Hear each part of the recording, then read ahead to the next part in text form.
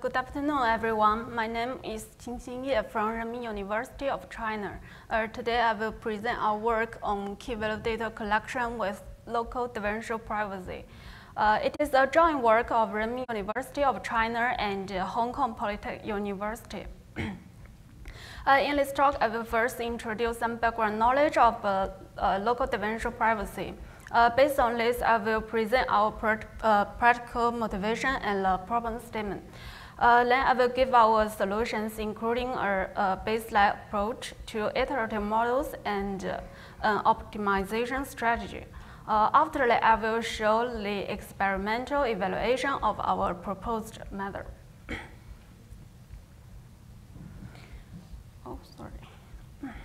Nowadays, data collection from individual users to collector is more and more pervasive.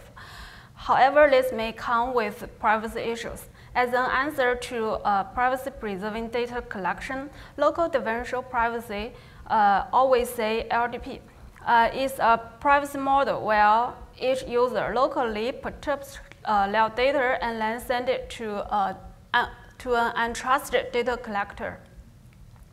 Currently, randomized response has been the predominant technique for LDP. Specifically, when a user is asked, are you HIV positive, then the answer may be yes or no. And for the sake of privacy, this user may give the true answer with probability p and an opposite answer with the probability 1 minus p. LDP is a promising privacy-preserving model. It has been deployed in many real products by several major internet companies for simple data types, such as the categorical data or the numerical data.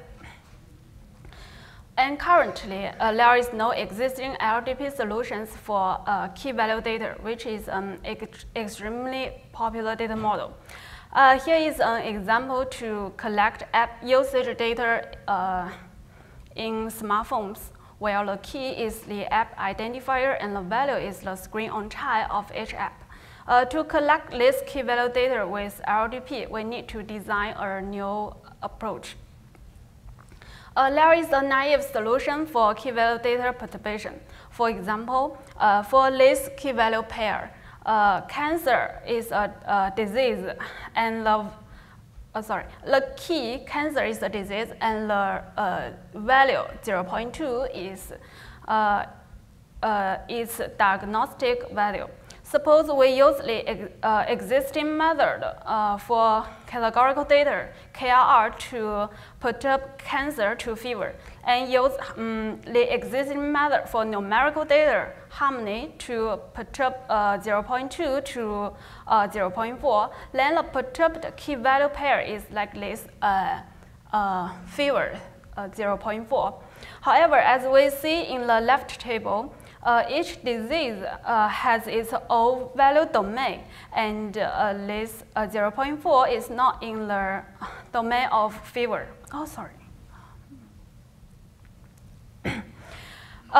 Therefore, we say key value correlation is a big challenge for key value data perturbation, since this is due to the key value correlation. For key value data, we focus on two fundamental estimations, that is frequency estimation over keys and mean estimation over values. As both frequency and mean are associated with a key, our first step is to convert a user's key value pair set to its canonical form. Here is an example of data conversion. Suppose there are 6 keys in the universe. A user has 4 key value pairs with key ID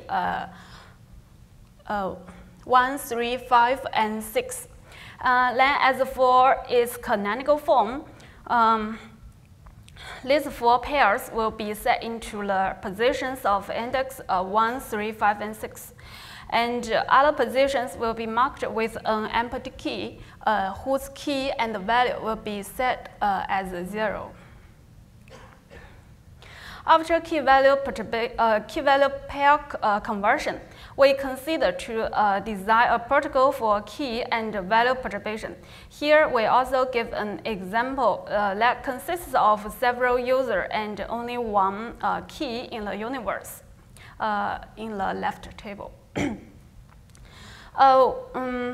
We need two phases for key and value perturbation, respectively. For key perturbation, we can use randomized response directly, and then the value perturbation is according to the perturbation results of the key. Here the problem is when 0 is perturbed to 1, we need to assign a new value to it, shown as this V star. As users has no background knowledge about the true values, how to choose this value is a new problem.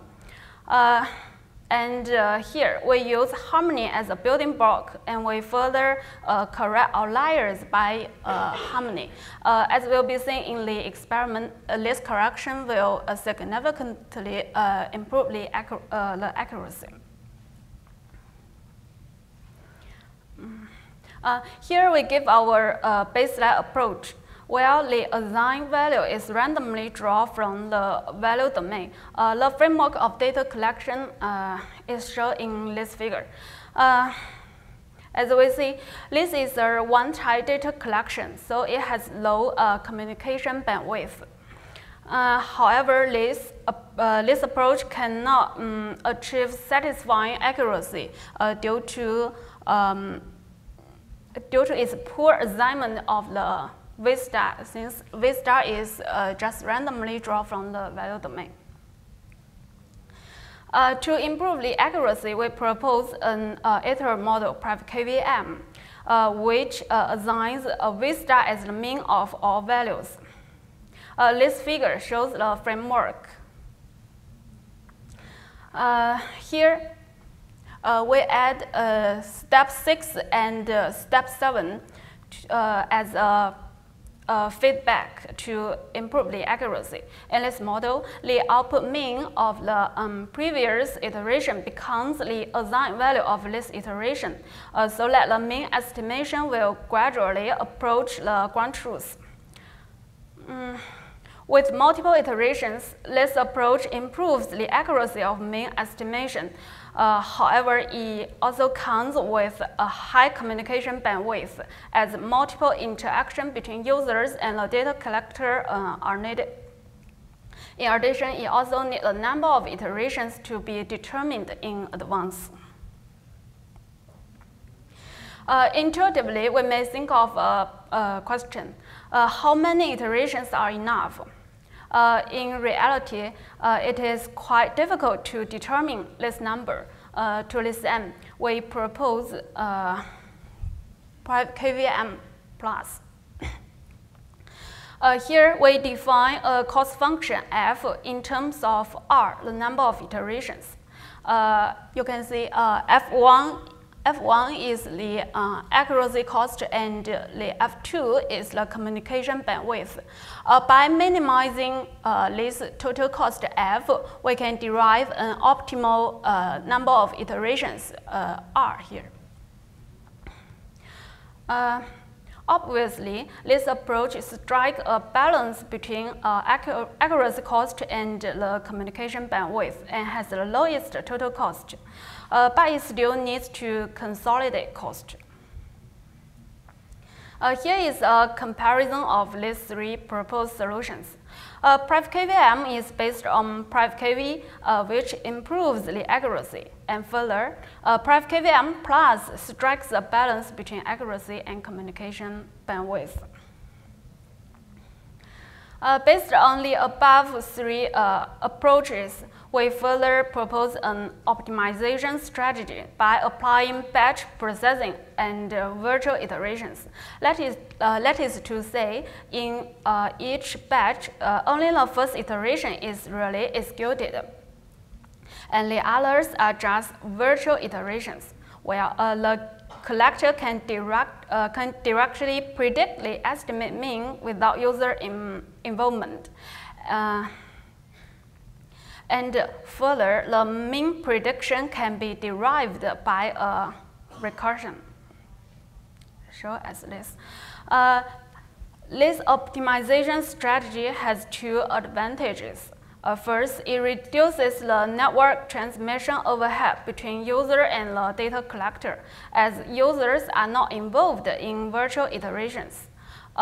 Second, since virtual iterations do not cost any privacy budget, real iterations can be allocated more of it, and therefore improves the estimation accuracy. Here we show some experimental evaluation. As for the dataset, we conduct experiments over 6 datasets.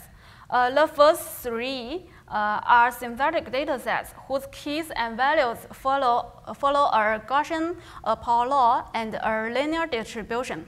And the other 3 are real datasets. As we see, the first 2 are app usage data, whose key is the app identifier and the value is the screen on time of a user in a certain period. The third one is about sales records.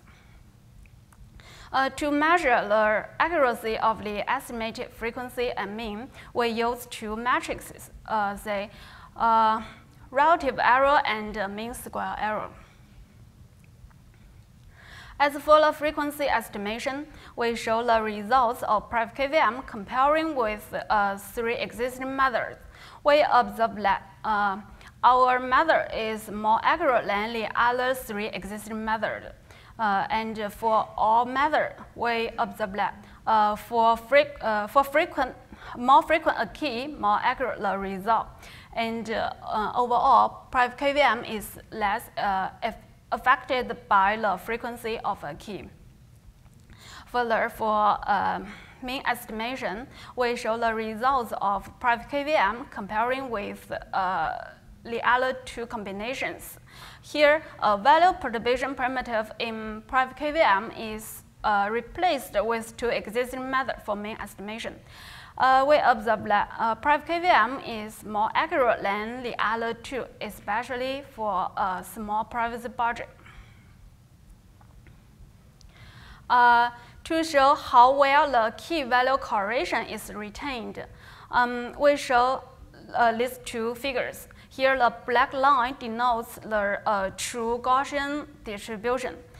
We observe that the estimate mean of PrivKVM follows a very similar distribution as the real mean in the left figure.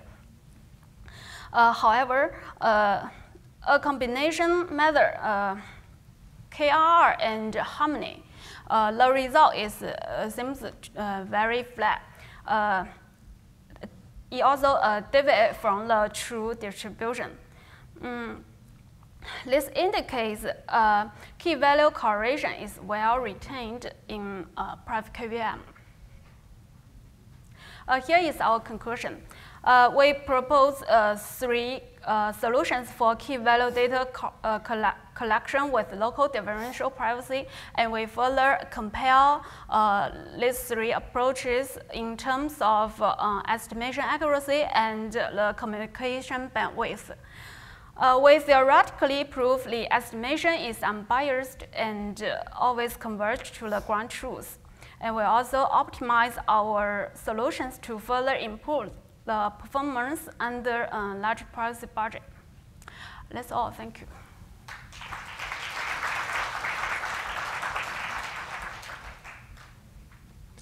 Any questions?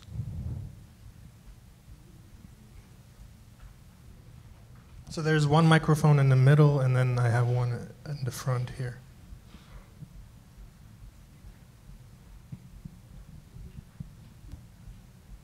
So do you assume each user has multiple key value pairs or just one key value pair? A set of key value pairs. So in this case, the privacy guarantee, is that per value, per pair privacy or per user privacy? For user privacy, we use the sampling a set of key-value pairs, and then we don't just allocate the privacy budget for each key-value pair evenly. We just use the sampling technique. Thank you.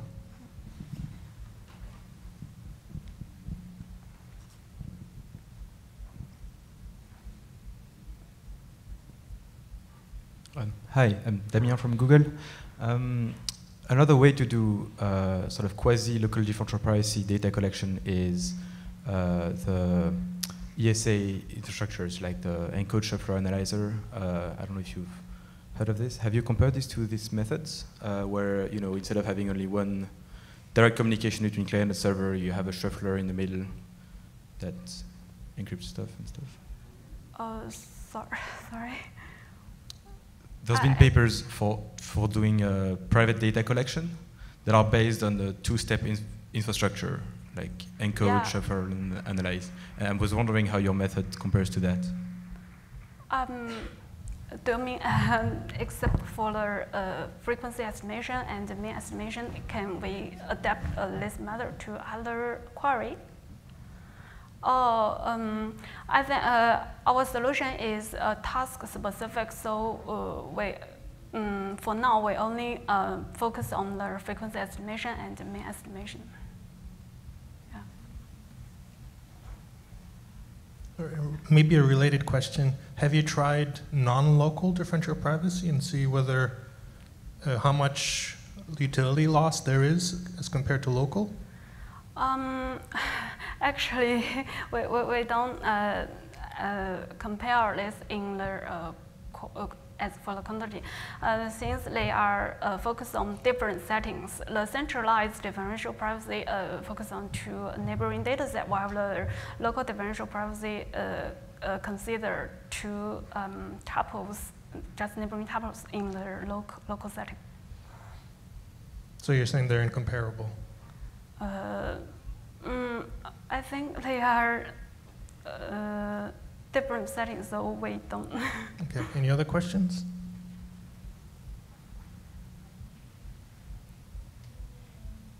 All right, let's thank Vicky one more time.